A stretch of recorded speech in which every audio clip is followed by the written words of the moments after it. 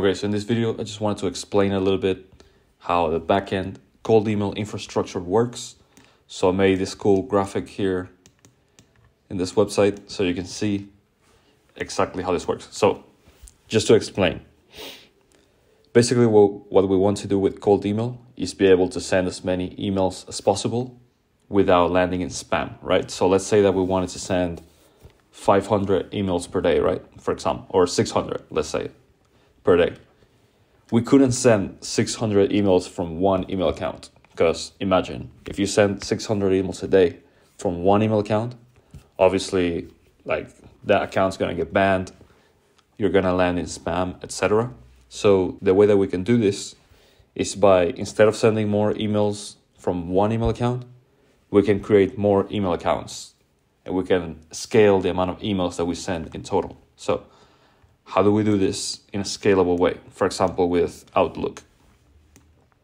As we can see here in this graphic, we have a bunch of different email accounts. In my particular case, I do 2 email accounts per domain. So what we have to do, as you can see here, I have other graphics here, but don't worry about that. Here we basically have 10 different domains, right? And from each domain, we have 2 email accounts. So that would be a total of 20 email accounts that we have. Now, let's say that we send 20 emails per account. Let's say we have 20 email accounts. We send 20 emails per account. We could send 400 emails. Now, in a month, there's about 22 sending days, 22 weekdays, let's say. So we could send like 8,000 emails a month, basically, with this setup. So if we want to send 600 emails, we can just set up more domains, more email accounts. Now, for example, with something like Outlook or Google as well, the way that Outlook works is you have to create an admin panel, and then inside the admin panel, you put the domains. With Outlook, it's recommended that you only have a maximum of 20 accounts per admin panel.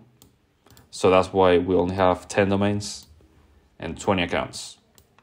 And then what you can do, if you want to double the sending volume, then you can just create a new admin panel and just have 20 more inboxes. And then you can create another one with 20 more inboxes, right? And that's how you can scale your cold email infrastructure. Or if you just want to, maybe you just want to add like you just want to add like 5 more domains with 10 more accounts. And you can also do that, And up here I had like this little example.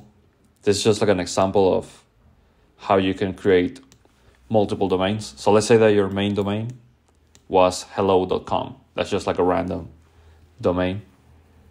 Then you would create very similar domain names. So you can add like a prefix, for example. Instead of hello.com, you can say like buyhello.com, yourhello.com, and then basically create a bunch of different variations like that. And you can have 10 domains or more. And then from each one of those domains, you create 2 different email accounts. So let's say john@buyhello.com and then johndoe@buyhello.com, and you do the same for each domain. And you can just have, as many domains as you want and keep just scaling the system further. So yeah, this is actually it.